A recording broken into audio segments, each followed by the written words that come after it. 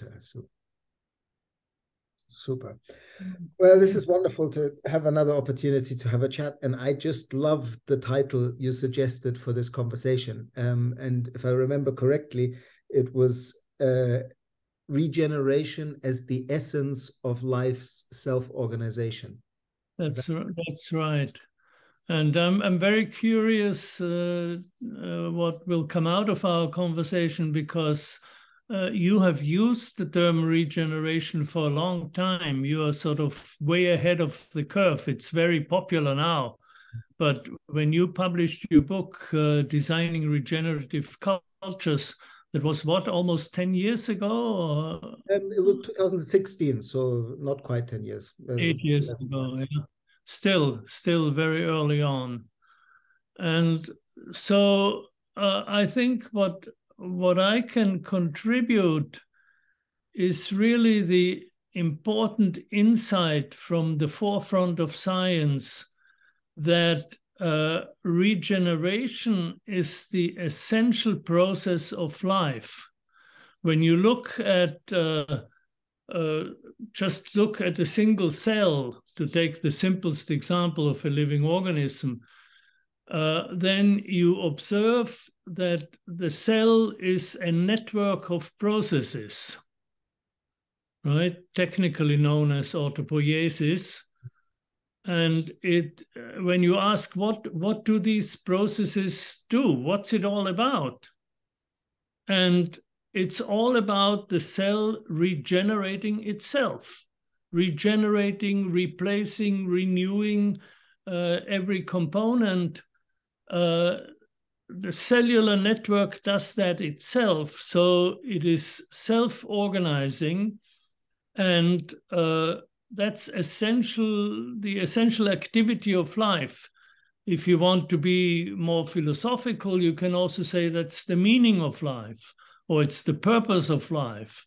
But whatever terms you use, you realize that when regeneration stops, life stops. So it's really the very essence of life.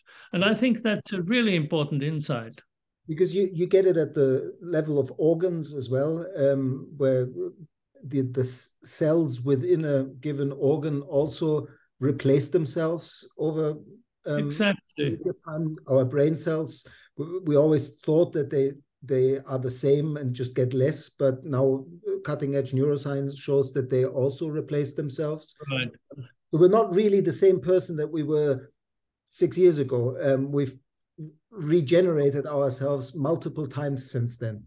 Yeah, well, yes and no. We are not really the same person, but in another sense we are, because the identity does not depend on the actual material structures, which are renewed and regenerated all the time. The identity really is the pattern of relationships that defines a living being.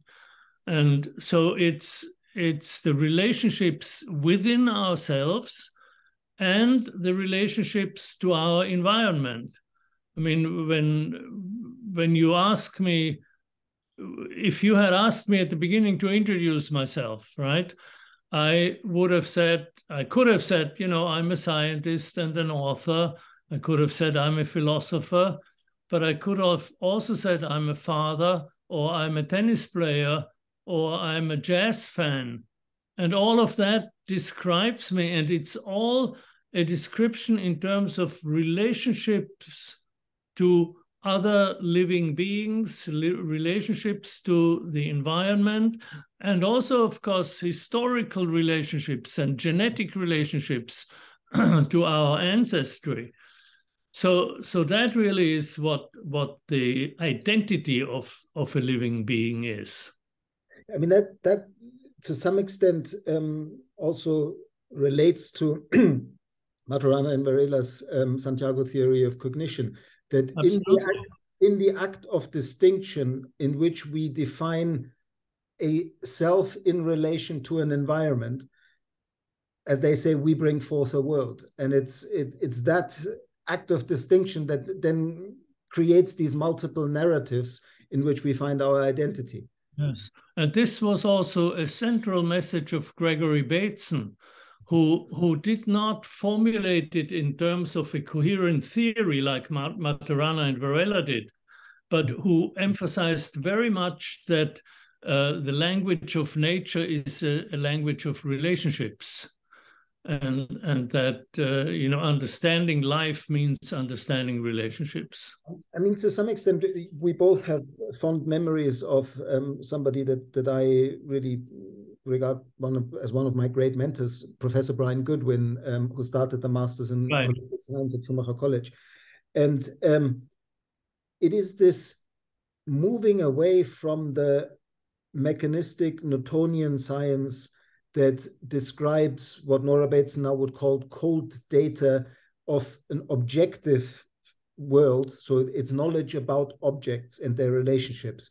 But the complexity worldview not only recognizes that we are emergent properties of this dynamic process, but it also, because they're complex dynamic systems, they're fundamentally unpredictable and uncontrollable, invites us into a new way of relating that Brian called the shift from prediction and control in science, the aim of prediction and control, to appropriate participation. And again, for me, that is so linked to the notion of what a regenerative culture would look like. How would we as human beings, individuals and collective, refit into this complex, dynamic, evolving whole that we fundamentally depend upon, because that's what brought us forth. Right. And I remember, speaking of Brian Goodwin, who really influenced my thinking very much, because he was at Schumacher College throughout the 1990s when I taught my courses there. And he came to every one of my classes. And so he was just sitting in my courses, and we always had very exciting dialogues in the classroom. And I remember one thing he said, which I don't think he published anywhere, but it has stayed with me during all these years. And I don't know whether you remember this as one of his assertions. He said, complex systems are intelligible, but not predictable. And that is a really very subtle distinction, that in order to understand something, you don't need the power of prediction. Or you could say they're not predictable in the classical sense of a system behaving in a certain way at a certain time, but they are predictable qualitatively. Yes. And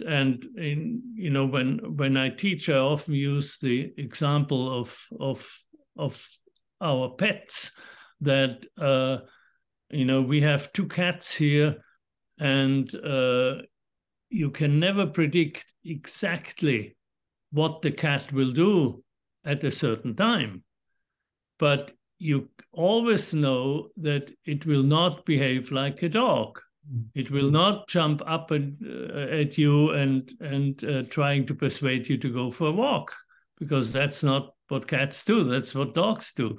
So you can make a qualitative prediction, and technically you can determine the attractor that represents the dynamics of a complex system, but you can never predict where in the attractor the state of the system will be at a certain time. But Daniel, I want to come back to regeneration and make another comment. We talked about the level of the cell and the level of multicellular organisms. And I want to go to the ecological level to remind us that the regeneration of life in nature is ancient knowledge. This is not something new, because we know that with the turn of the seasons, there's new growth in every spring. And so all the plants and also the parts of animals regenerate themselves in the cycle, during the cycle of the seasons. So what is new in the systemic understanding of life is that this regeneration works at all levels, down to the molecular networks in cells. But regeneration itself is ancient human knowledge. Absolutely. But also, just sticking with the ecosystems for a bit, all the work of Buzz Holling and Gunderson and the Resilience Alliance, this notion of panarchy and the adaptive cycle. In many ways, the adaptive cycle that ecosystems go through have the regeneration part and the creative destruction part, the release of rigidity after a long growth phase, in order to allow for this self-organizing regenerative process to happen. And it is scale linked. It happens in the locality, in the region, and globally, and these scales are moving at different time frames, feedback on each other. And that's another, I think, a very related explanation within ecological system science. Yes. And of course, regeneration and creativity are very much related, because what you have in a living system is a network of processes, and embodied in that network are feedback cycles. And as you know, there are two kinds of feedback. There's the self-balancing feedback, and there's the self-amplifying feedback. So most of the time, a living organism will balance itself and will stay in a state of homeostasis, in a dynamic equilibrium. And so when it regenerates itself, it will renew itself to more or less the state it was before. But there's also the self-amplifying feedback, which may lead to a state of instability and a breakthrough to a new state of order. And this is the process of emergence that is also very much discussed these days. And it reflects the creativity of life. So regeneration is not always, regenerating the status quo, but it can also be creating a new state of order, new state of the system. Absolutely, and that actually relates to one of the kind of slight little bones that I pick with some of the people who from Regenesis Group and Carol Sanford, who hold a lot of the regenerative development practice that they've developed over 25, 30 years. But where I don't see eye to eye with them is that their perception of health is a pathogenic perception of health, where health is a perfect state of health, well-being, and then you fall out of that state and you bounce back into it. You're brought back in, just like you were describing one form of regeneration, into the almost previous. But there's also always a dimension of learning, and particularly in Aaron Antonovsky's salutogenic understanding of health. He said that health is a dynamic process of learning, where every illness, every stressor that we are thrown at makes the body learn. And so our health is slightly different. Sometimes it's decreased because we had a strong illness that really challenged our immune system, but many times it actually leaves our immune system stronger. And in that distinction is precisely that part of regeneration, where regeneration creates transformation, new states of being, the exploration of novelty that Whitehead spoke about. Yeah, and that is a very good example. Health is a very good example, because we all have the experience of being well or being sick, health and illness. And it is well known that people who go through a severe illness and come out of it will feel healthier than they were before, because they have made changes in their lives, or changes in their physical organism that are beneficial and that lead to a new state of being and a new state of well-being. So again, as you said, the imbalance, which is an illness, can be healed by going back to a previous state of health or breaking through and through a transformation and the emergence of a new state of health.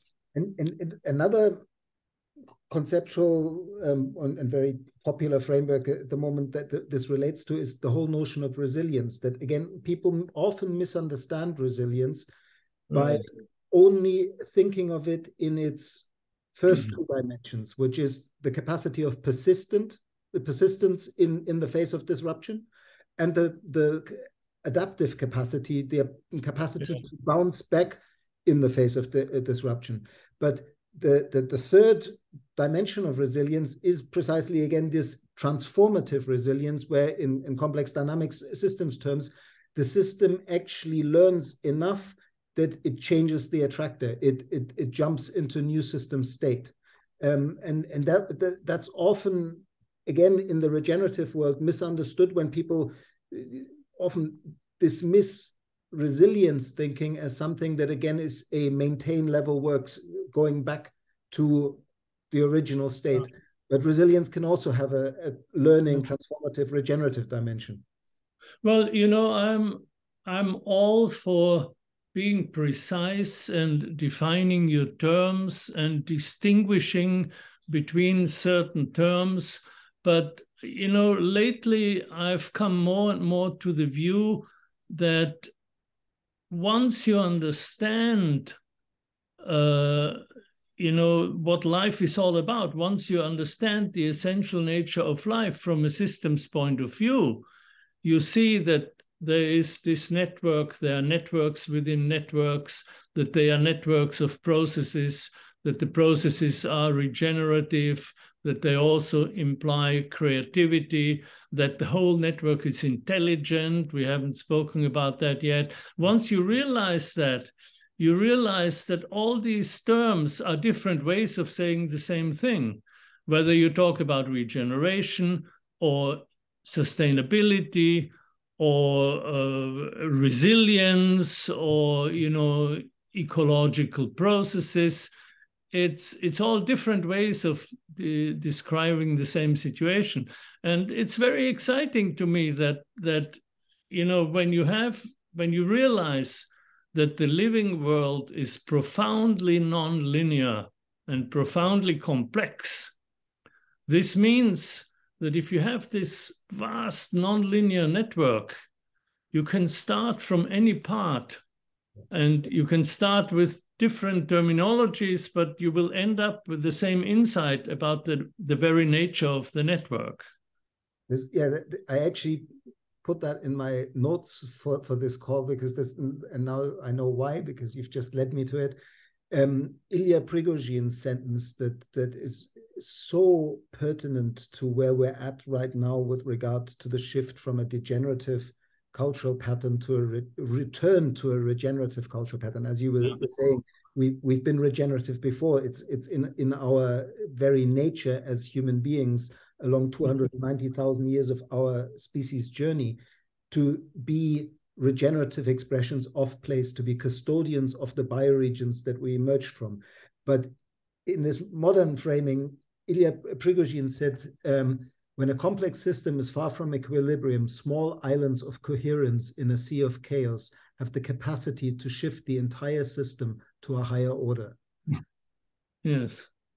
I would love you to reflect on that. What do you think he's saying, and how is that significant with regard to the culture change and kind of shift towards a sustainable, regenerative human presence on Earth that we're now having to make? Well, there's a lot we can say about Prigozhin, who was one of the major architects of what I now call the systems view of life, elucidating the flows of energy and matter through a living organism, the whole phenomenon of emergence, of bifurcations, of instabilities. and so on. And one of the big achievements of Prigogine was that he solved a paradox that had existed in science since the 19th century. And the paradox is the following. The 19th century, you could say, was the century of evolutionary thought. In many fields, people thought about evolution in geology, in astronomy, and of course in biology with Darwin. But in physics, also people thought about evolution in the development of thermodynamics. And when you look at the two views of evolution by physicists and biologists in the 19th century, then you see that they are diametrically opposed. The physicists would say that the universe goes from order to disorder. And they created the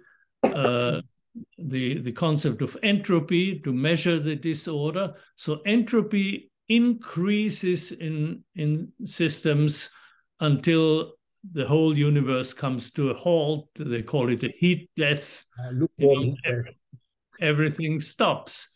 The biologists, led by Darwin, said exactly the opposite. They said living organisms go from disorder to order. And that's the whole story of evolution, the continuous emergence of new forms of order, ever more complex, ever more sophisticated. So who was right? You know, the thermodynamicists or the evolutionary biologists?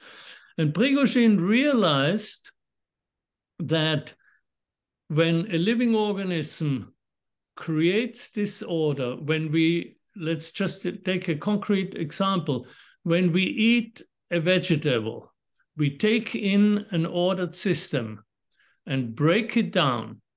And so we increase the disorder of the system, and we use the components to maintain or even increase our own order, and then we discard the remaining disorder as the waste products. And so Prigogine realized that every increase of order in life happens within a larger environment of an increase of disorder. So the famous second law of thermodynamics, which says that the disorder increases in the universe, is correct overall, but within that sea of disorder, or sea of chaos, as you just quoted Prigogine, within that sea of disorder, there are islands of order, and the order may well increase continually on these islands. And then the other part of this quotation means that within the increase of order, this doesn't need to be a steady process, but it can have jumps, it can have breakthroughs with emergence of new states of order from an instability through what is called a bifurcation. Mm-hmm.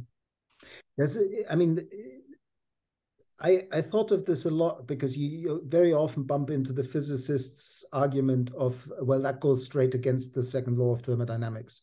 And another dimension to my mind is that the timescales of physics are just so much vaster than the timescales of biology and ecology.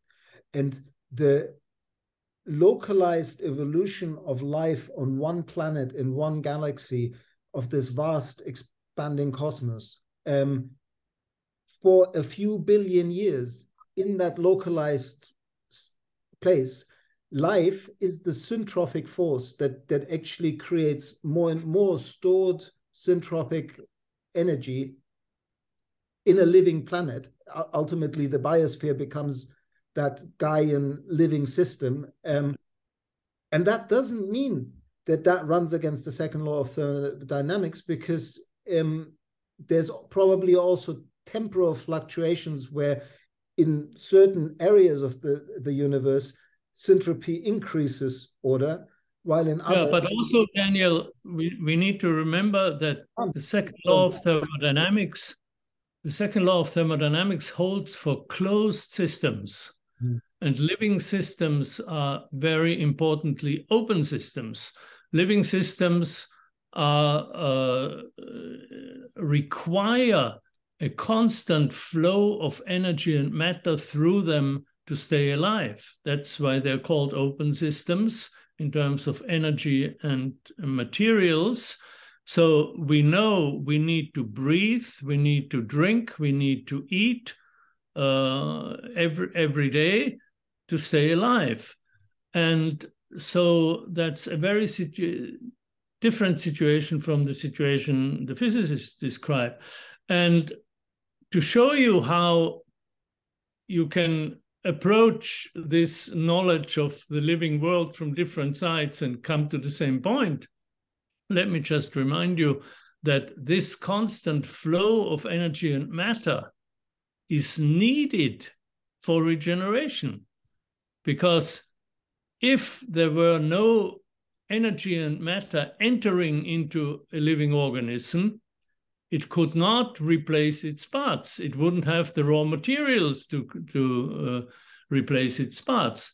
So again, this very important phenomenon of metabolism, the constant flow of energy and matter through a living organism, through this network of processes, is very essentially linked to the essence of life, which is regeneration.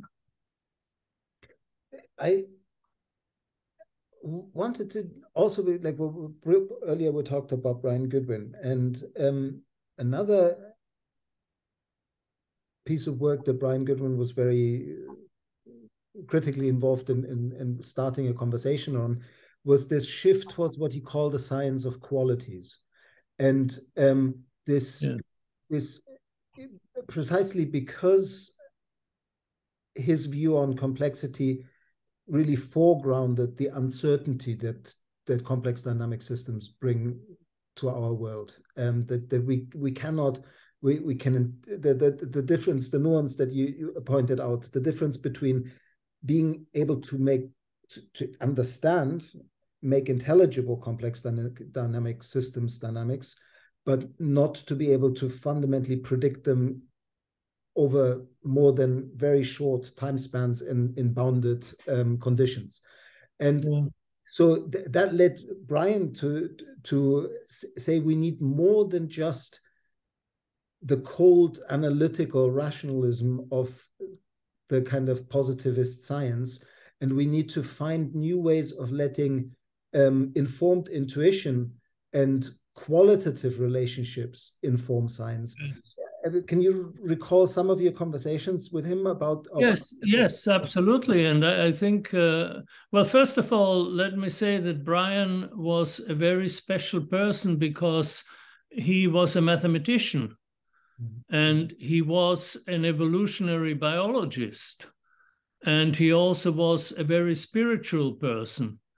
And he had a strong interest in the history of science, and especially in the Romantic movement in the 18th and 19th century, around 1800, the time of Goethe and the German Romantics.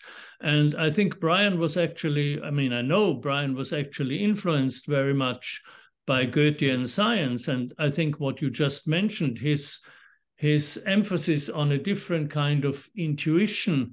You will remember that Goethe talked about Anschauung, which is a German word for a special kind of intuition. And again, coming back to Bateson had that too. Bateson had a very strong intuitive approach to understanding nature. And when he looked at the plant or at a seashell or any part of life, he had an intuitive approach of what its very essence was. Bateson was not a mathematician. He disliked mathematics. He disliked physics. And so he had more of a philosophical, intuitive approach. But Brian covered all these bases, and I had long discussions with him in my classes about the German Romantic movement and their contributions to philosophy, to an early precursor of evolution. When they talked about archetypes of forms, they realized that the skeletons of animals showed great similarities. You can compare, a bird and a deer or a horse, and identify corresponding bones in their skeleton. And they talked about archetypes, so Urtypen in German. And this influenced the early work of Charles Darwin in evolution. So they were forerunners of evolutionary thinking. I mean, Brian's work was very much linked, like this link from Goethe's Metamorphosis of Form and then the Metamorphose der Pflanzen und auch der Tiere. But then you get Darcy Thompson with his On Growth and Form, this dynamic understanding of how natural form evolved. And I believe Waddington, who Brian did his PhD with, was a strong student of Darcy Thompson. So this interest in dynamic form and applying complexities. Yeah, there's a whole lineage. And the forerunner of this lineage, whom almost nobody knows in that sense. He's one of the best known intellectuals, but nobody knows that he was the forerunner of the science that Goethe called morphology, the study of form. The forerunner was Leonardo da Vinci. Leonardo in his science studied the living forms of nature and studied their transformations and their shapes. And this is what he drew and painted and wrote about. I spent 10 years reading Leonardo's famous notebooks, and I discovered that essentially Leonardo's science was a science of life. And it's one of the great tragedies in the history of science that his writings were hidden for centuries after his death. So Goethe, who had a lot of common with Leonardo, wrote an essay about the Last Supper, but he never saw Leonardo's scientific works, and he would have very much related to them because they had the same kind of qualitative thinking. Leonardo's science, as Goethe's, was a science of qualities. The other dimension that comes in here is that Goethe can also be understood as the first phenomenologist. That I mean, he said at some point that in his zarte speaking about his zarte Empirie, his tender empiricism, that if you pay attention to how the phenomena arises in your own awareness, then the specific incidents can be the perfect theory, he said. Mm-hmm. And what I think he was trying to get there is that he, at a time when people like Newton were very much going into the descriptive science of something out there, he was keenly aware that his own way of observing, his own way of cognitively participating in the phenomenon actually had a massive influence on how he was observing and what he was observing. And in many ways, that's pre-shadowing, like Erwin Schrödinger, what we observe. Heisenberg, what we observe is not nature, but nature exposed to our methods of questioning. Well, the situation with these forerunners, both Leonardo da Vinci, who was 300 years earlier, and also Goethe, was that they realized that the living world is highly nonlinear, as we would say today. They didn't use these terms, but they both realized that, and the mathematics of their time, which was the mathematics of Newton for Goethe, the calculus of Newton, and Euclidean geometry for Leonardo. Both of these types of mathematics are not appropriate to describe nonlinear systems. And so they struggled to find a language. And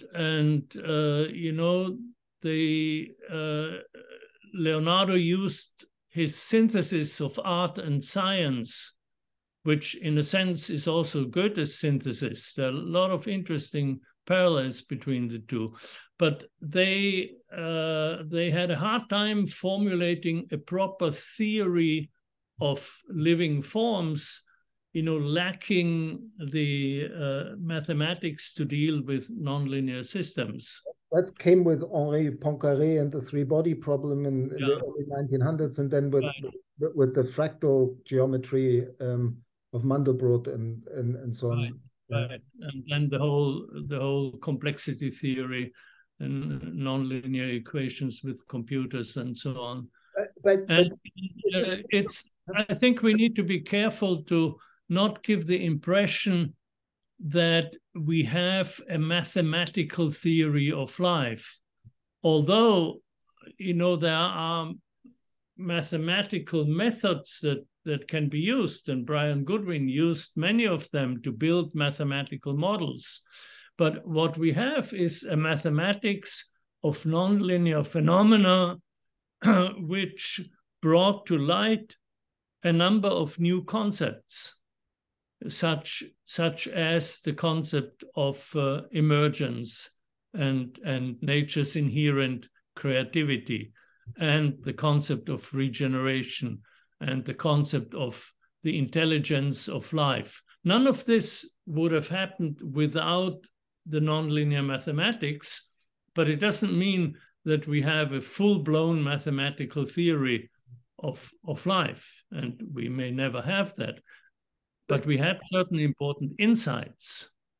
It relates to what you said at the beginning with regard to that really what we live in and what complexity theory now helps us to describe and nonlinear mathematics helps us to approximate, is that we live in a relational world, that everything is brought forth through sets of relationships at different scales, and that the cold data of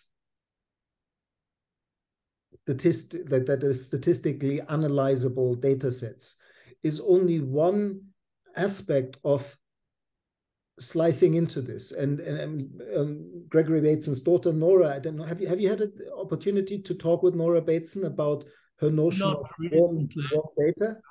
Not recently, no. I'm over 80 now, and I have to limit my research projects and contacts and so on. So I teach my online course on the systems view of life, and I give various seminars and lectures, but I don't reach out too far. I completely understand.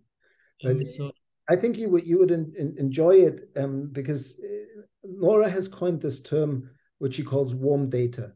And she explains it as the trans-contextual data that we all have, and that makes the bridge to Brian Goodwin's science of quality and also Goethe's kind of tender empiricism, is that we have different access to understanding that intelligibility of the complex dynamic systems we participate in, that Brian spoke about, is not entirely through only the thinking way of knowing, but also allows for sensing, intuiting, and feeling. In what Stefan Harding, unearthing Jung's work on the 4 dimensions of knowing, also points at this, that what this new science of quality really tries to grapple with is what we are all capable of, but we sort of atrophied it because of our scientific education. It makes total sense. It makes total sense because, I mean, it's also related what I call systems thinking and the whole systems approach, because systems thinking is thinking about relationships, about patterns, about context.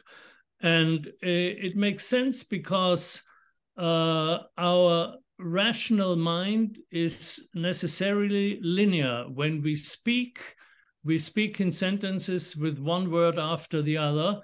And when we write that way. And however, our intuitive mind is nonlinear. And so intuition is a perception of nonlinear patterns. And this is why, you know, artists can be of great help in the systems view of life, because they use their intuition much more than scientists, although intuition, we must say, has always been part of science, of course. But it's not recognized in science education. And, you know, when it's interesting, I remember this from my days as a physicist, that when researchers make a discovery, they may have thought about it in a dream, or they may have an intuition when they walk in the woods, or they have a hunch or a gut feeling, and it's often highly intuitive. And then they work it out. And in my field of physics, you know, develop the mathematics and formulate a scientific model. And they publish it, you know. And when they publish it, they say, as so-and-so have shown in their paper, blah, blah, blah, we are extending this now to that and that, and we use, you know, certain type of differential equation, and we have managed to show that. And intuition is completely lost. They never talk about it. It's not published in the scientific papers, and it's not taught in the universities in science classes. But of course, it's part of science and has always been. What's the famous physicist who had the dream about the Ouroboros and then understood how the... about the benzene ring. Yeah. The chemist, actually. I don't remember who it was. Maybe Hahn or somebody. I also took one more quote of Brian's out that I thought would be nice to read to you and just hear what your reflections on it is. It's about what we've already spoken about. A science of emergent qualities involves a break from the positivist tradition that separates facts and values and reestablishes a foundation of a naturalistic ethic. Participation now enters as the fundamental ingredient in the human experience of any phenomena, which arises out of the encounter between two real processes that are distinct but not separable. The human process of becoming, regeneration, and that of the other, whether this may be, skip this. The human process of becoming and that of the other, whatever this may be, to which the human is attending. In this encounter, wherein the phenomena is generated, feelings, intuitions are not arbitrary, but idiosyncratic accompaniments of the direct indicators of the nature of the natural process that occurs in the encounter. By paying attention to these, we can gain insights into the emergent reality in which we participate. I think that he really points his finger on something there. Yeah, there's a lot in this paragraph, of course. You know, I'll send it. It's a heavy message. It's a heavy message. What it reminds me of is the theory of consciousness by Antonio Damasio, who is one of the leaders in the contemporary cognitive science, along with Maturana and Varela and several others.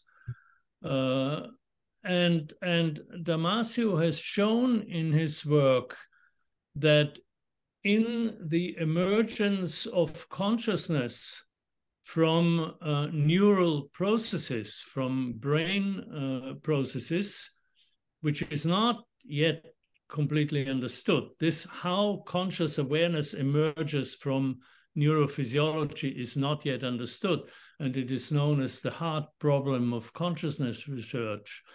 But what Damasio has shown is that emotions play a critical role. And he distinguishes very interestingly between emotions and feelings. And he says emotions are very old physiological processes that go far back in evolution, that are shared by all mammals and even vertebrates and other forms of life. And when emotions become conscious, we call them feelings. So we are conscious of our emotion and we feel something. And that shift from emotion to feeling is related somehow in a yet mysterious way to the shift from neural networks and their emergent phenomena to conscious awareness. Can I lead you onto the thin ice of conjecture here? Because again, in conversations with Brian, I know that he really didn't like the idea that consciousness was somehow this emergent ex nihilo at some point in a chain of ever more complex beings with more complex neural networks, with more complex neurosystems. He said that it makes actually much more sense, or at least equal sense in a logical way, to assume that consciousness is there from the start, that they're just at different degrees. And in a similar way, I think he also understood that life doesn't emerge ex nihilo, but is somehow like it's all alive, it's all conscious, it's all intelligent, but just at different degrees. Is that pop science, or can you relate? No, not at all. This is something very old, very ancient. It's a view that is held by many spiritual traditions around the world, a view that I'm very familiar with. And it's not the view I'm presenting in my work and I'm researching. It's not what I call the systems view of life. But I'm a little allergic to your use of ex nihilo, because in the systems view, mind or cognition emerges at the same time as life emerges, but it doesn't emerge from a vacuum. No, it emerges from a material universe, and it may well be embedded in that material universe from the beginning, but there is a certain process of evolution where you have, according to current theories, you have the Big Bang, you have the creation of a number of bundles of energy, which are what we call elementary particles. The space that begins at the same time, space and time expand. The hot gases of particles cool down. They form atoms, they form molecules, they form galaxies, and so on. And so you have matter which is present in patterns of order. Again, I remember Gregory Bateson saying, I don't know of any matter that is not ordered. Order is a very, very key phenomenon from the very beginning. And so these bundles of energy you could say are also patterns of organization. You could say an atom represents a certain kind of organization involving protons and neutrons and electrons, and a molecule is, again, at another level, a pattern of organization.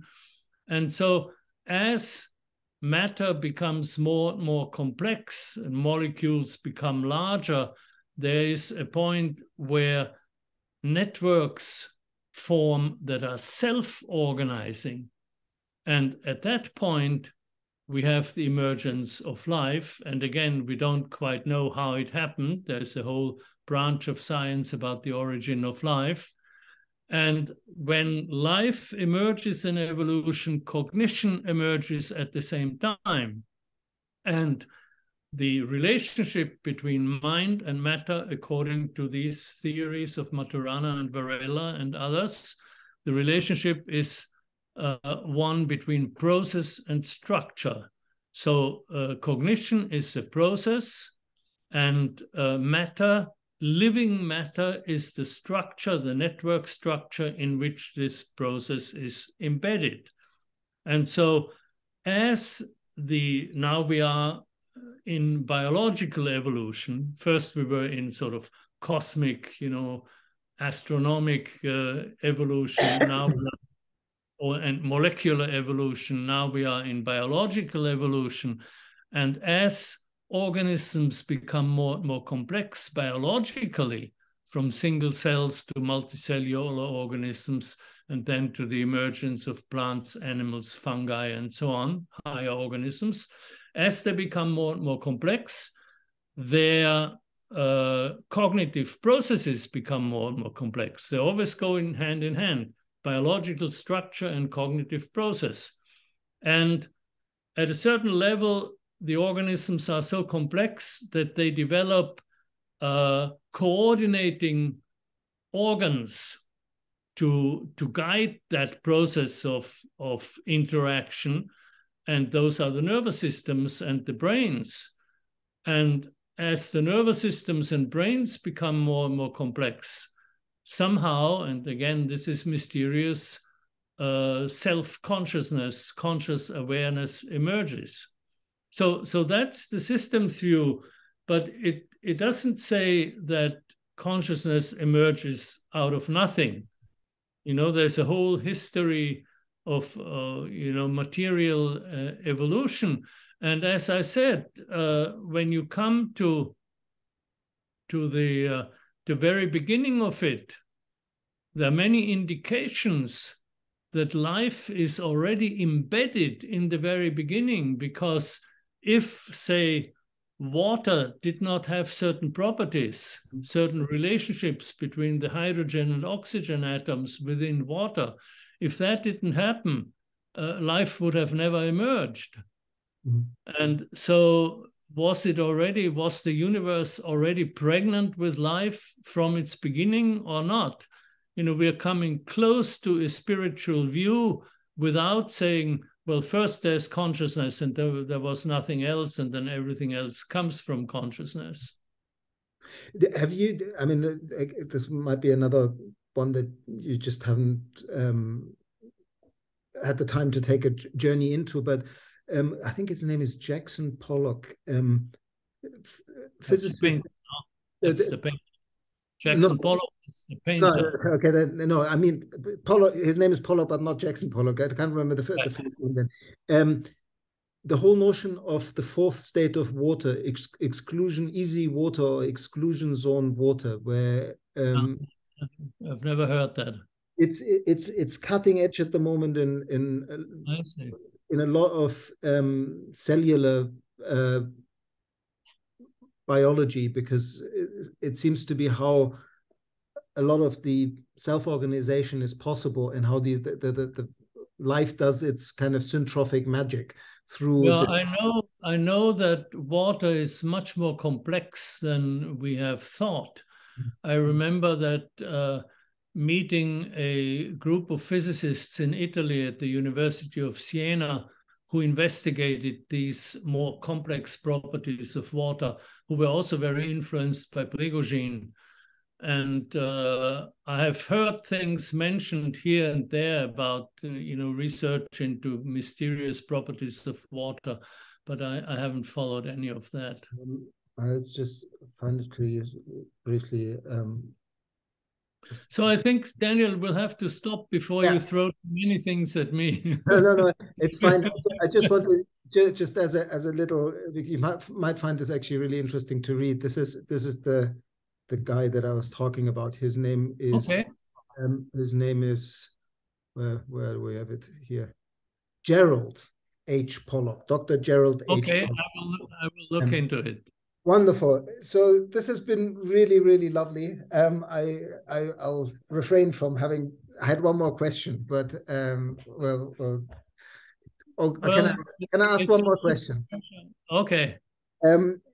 Because we're talking a lot about science of quality. I wanted to highlight a piece of work that you've done that maybe a lot of people don't know, and I think it's actually really important, particularly in this conversation that we now have about regenerative economics and a new rethinking of our economic system. And that's the work that you did with the late Hazel Henderson. Yes, qualitative growth. Exactly. Because as biologists, you and I don't like the idea that growth is now the evil of everything. Economic growth measured in GDP is the evil of everything. But right. Can we go there just briefly? Yes. Well, first of all, when you have a systems perspective and look at the major problems of our time, you realize that they're all interconnected, whether we talk about energy, the environment, the COVID pandemic, economic inequality, the climate catastrophe. They're all interconnected and interdependent. They are systemic problems which need a systemic approach to be understood and solved.